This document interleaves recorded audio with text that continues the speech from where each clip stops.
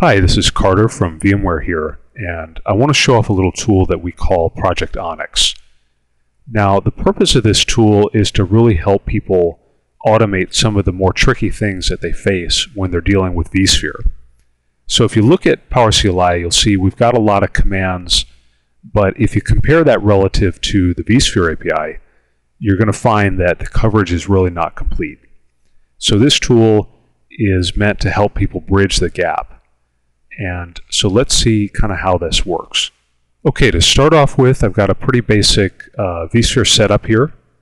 I'm going to select a VM, edit the settings of that, and then I'm going to go in and select a video card. What I'm going to do is resize the amount of memory allotted to the VM for the video memory. So I'm going to do that. I'm going to hit OK. It's going to go do its thing, reconfigure the VM. Now, in the meantime, I've actually hooked this thing up to this Project Onyx, which is a program that sits between the vSphere client and the vCenter server itself. So when it made that request, it turned this into a set of code that you can see here.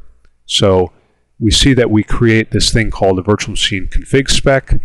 We give it a lot of various different properties as follows, and then we call the reconfig VM task.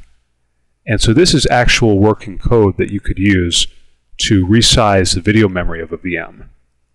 And if you try to go through our API, it's a little bit challenging to figure out how this works. Not only what calls should you make, but how you build these data structures that make the whole thing work. Okay, so clear that output. Let's look at another example. So something that's new for vSphere is there are a lot of new cluster level settings for things like HA at a per VM level. So we can go in and for high availability, we can actually override the cluster settings for every single VM.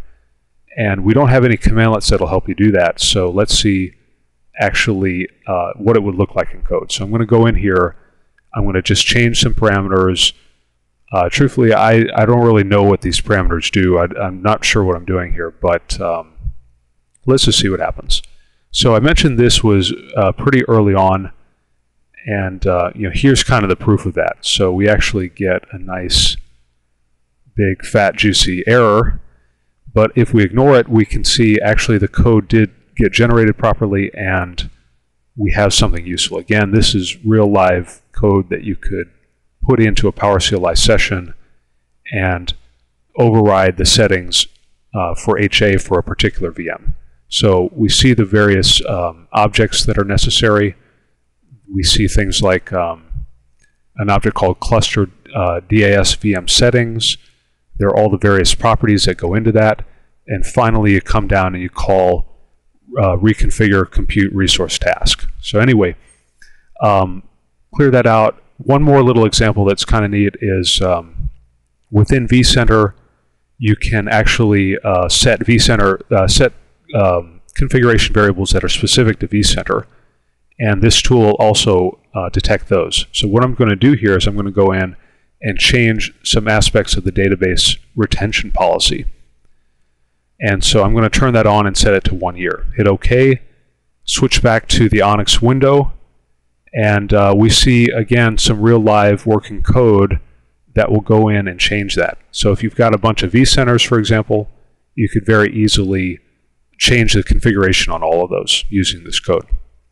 And true story, I actually kind of stumbled upon this by accident. I had no idea before using this tool that this was possible and that this is how it works. So it's even if you've been working with the API for a pretty good period of time, this is a tool that can really help you understand more about it. So if you want to see the real demo for Project Onyx, we're going to be showing that off at VMworld, and that's at session VM2241, and that's going to be at Tuesday noon and 5:30. We've got a repeated session, so Tuesday noon and 5:30. And as a bonus, this is a tool that we want people to start using and giving us feedback on. So the way this is going to work is we're going to get a total of 10 people to help us beta test this So if you're interested in trying this tool out for yourself, if you've got some tricky automation that you need a tool like this to help you with, the way this works is at the session will be, if you come up, you bring your business card, we're basically going to pick 5 people at random to help us beta test this tool. So if you're there, come see us at VM2241, bring your business card, and you'll get to try this tool out.